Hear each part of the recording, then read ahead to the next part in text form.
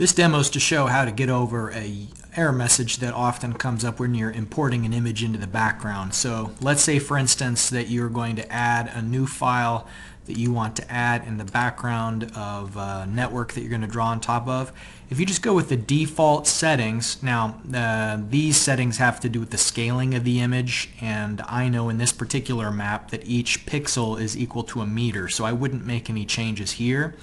But these other options, if you just go with the default, you may see this error message come up that there is attempted to read or write protected memory. This is often an indication that other memory is corrupt. That sounds really dangerous and problematic, like maybe there's something wrong with my computer or something wrong with the program.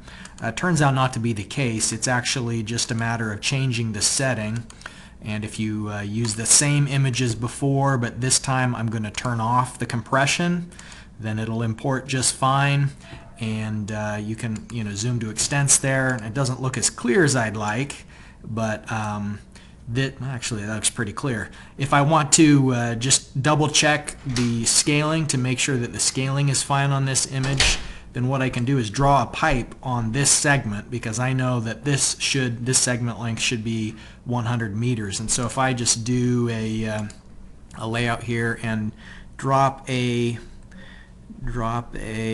junction at one end and then a junction at the other end, and then open up the flex tables to look at the pipe properties there, with any luck it'll say that the scaled length, yeah, see how it's saying 99 meters? And so that's a 100-meter segment, and that means that as I draw my network on top of this image from point to wherever, that all of those lengths are going to be the actual length that they would be in reality. And so I wouldn't have to use the user-defined length feature that sometimes I do. All of those lengths would be scaled appropriately, and so that's just a demonstration of how to get over the error message.